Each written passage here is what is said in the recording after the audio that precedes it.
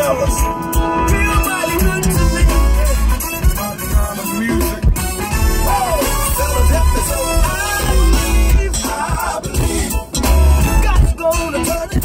God's gonna turn it around. Tell it, let me say it again. I believe. God's gonna turn it. God's gonna turn it around. One night I have times are hard. Every now and then, and you feeling like you can't win now. Just know He's there, and He'll answer your prayer. Hey, man. Because hold on till the end. I believe. Thank you, Lord. God's gonna turn it around. Hey! Yes, sir. Yeah! Hallelujah! Hey! I believe. Oh, Lord. Yeah. God's gonna turn it around. Oh, Hallelujah, hallelujah, hallelujah, hallelujah. Amen, y'all. Amen. Hey, that's that jam. That's my boy Tim Rogers and the fellas. Turn it around. Yes, yes, that's a great song. I believe that God's gonna turn it around. Do y'all believe that? I don't know about y'all, but I'm gonna believe that He gonna turn it around. Amen. Anyway, y'all, I just want to welcome y'all to another episode of The Truth Mobile. You know what I'm saying? I'm Elder T.R.Thompson, and I'm coming to you strictly with the truth. Well, the truth will make you free. Hey, yes it will. Yes it will. It will make you free. Yes it will. But anyway, y'all know how I do it. I'm coming with another challenge for today. Not trying to hold you long, but I'm going to hold you long enough so you can get this message. Amen. I just want to let y'all know, if I had to choose a topic, if I just had to choose a topic, the topic would be stop putting the cart before the horse. Yeah, say that again. Let's say that again. Stop putting the cart before the horse. Now that's an old time saying, and it's an old time cliche that when you do stuff out of order, it's like putting the cart before the horse. When the horse is supposed to lead the cart. So I'm using that little old saying to get us to realize and see that God want to work it out on our behalf. Y'all believe that? I believe it. I believe that God want to turn this thing around. Whatever going on in your life, I believe that God want to turn it around. I believe this. I believe that God has your best interest in mind. I believe it. Can't nobody make me believe no difference. I believe that God wants you to have the best out of life. He wants you to have the best. He wants you to walk in Him. He wants you to talk in Him. He wants you to receive all His blessings because He is your Father. And the Bible said, what earthly father gives his son? What earthly father gives his son a snake when he asks for a fish? God is the same way. God wouldn't give you nothing that's going to harm you. He want to work it out on your behalf. But now this is the problem. The problem is, in order for God to show up on our behalf, we got to do something first. We got to stop putting the cart before the horse. What we doing things backwards. We're trying to handle the situation on our own. We keep trying to figure out the situation on our own. We go everywhere else but to God. We'll try. If we lonely, we'll try man. If we going through something, we'll try this. We'll try to get in another relationship, or we'll try to do this. And we keep jumping in and out these relationships and not understanding and realize that all you're doing is putting the cart before the horse. You're out of order. The Bible tells us, and this is our scripture for today. If you want to, go ahead and turn to Matthew the 6th chapter. 33rd verse. Go ahead and turn there. 6th chapter, 33rd verse. And see, instead of us continue to dig ourselves in a hole trying the same old trick over and over and over and over again. And every time you trying the same old thing over and over again, you getting the same results. Then something ought to tell you, I may need to try something different. Why not try Jesus? Why not try God? Why not try what God has instructed me to do? But no, what we want to do, we want to keep trying our own way. We want to keep seeking the world and trying to find things that, oh, I'm gonna work it out this way. I believe that if I just go over here, things work out a little different. Or if I just do this right here, and see, you keep operating your own, and you're going to keep getting the same results, and you'll find yourself in a deep hole, and what to the point to where you ain't going to have no other choice but to do this, what I'm finna get ready to read to you. See, Matthew the 6th chapter, 33rd verse said, but seek first, listen now, but seek first the kingdom of God and his righteousness. Now, I need for y'all to get this. But seek first the kingdom of God and his righteousness. Now, if we was to do this first, then God will sure enough turn our situation around, and we won't have to go around the mount 40 years like the children of Israel did. God will turn that thing around, and God will work that thing out if we just was to seek him first.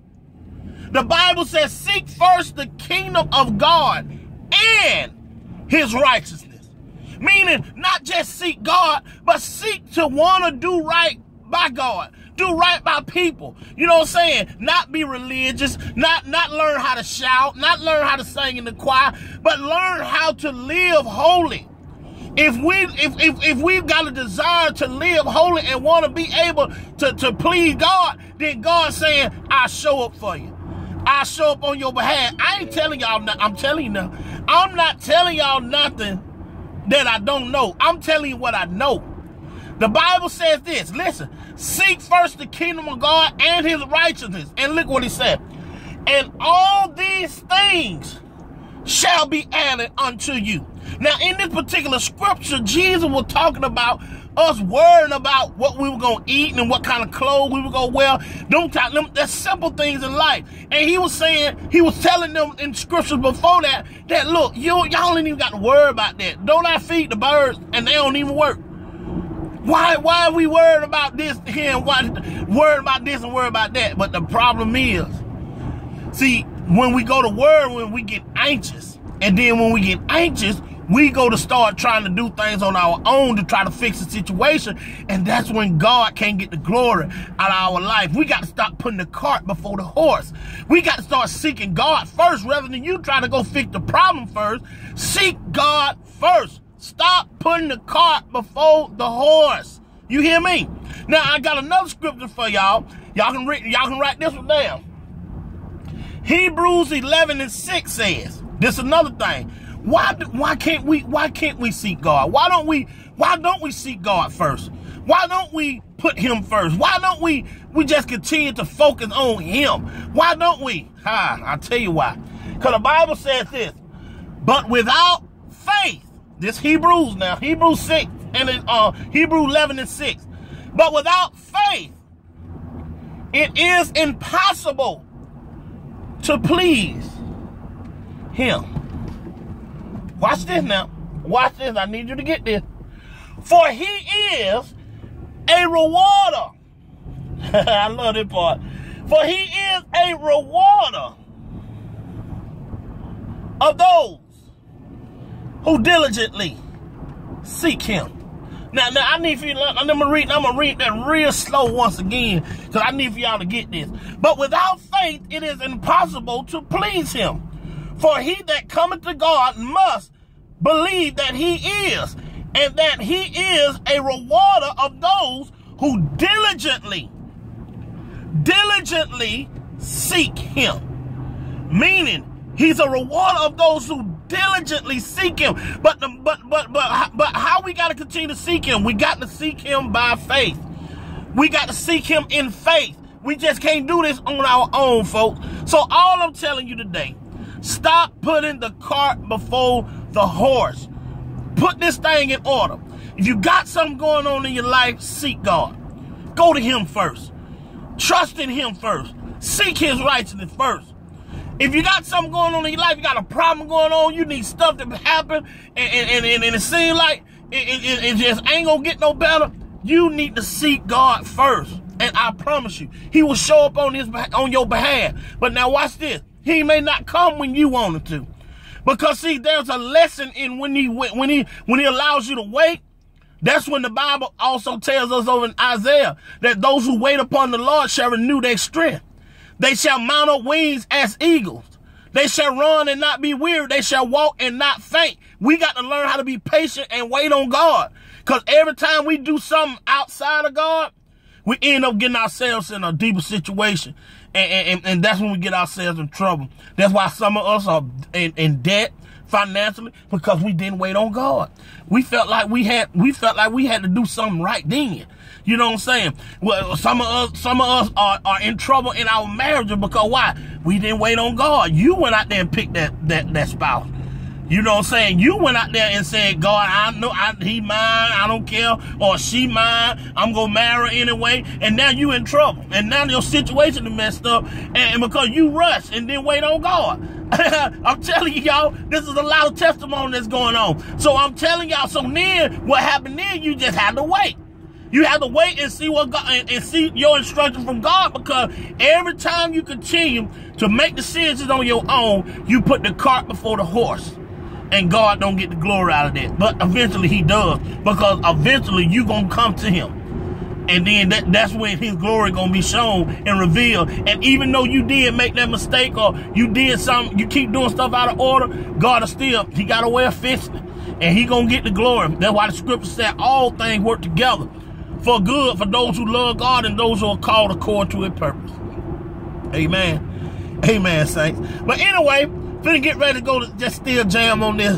I believe that God gonna turn it around. But y'all, just remember now, stop putting the cart before the horse. You hear me? You ain't never seen nobody in no parade and you seen the horse, you seen the cart before the horse.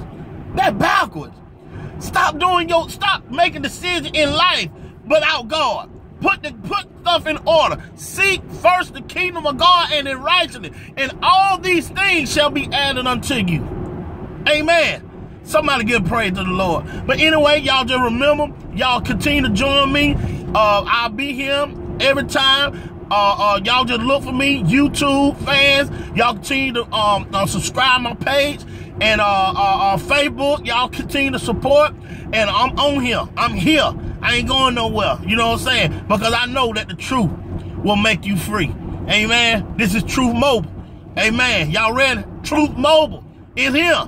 Amen. All right, y'all. I'm finna get ready to praise him, though. And, you know what I'm saying? Get ready to worship him out of here. I love this song, too. Yeah.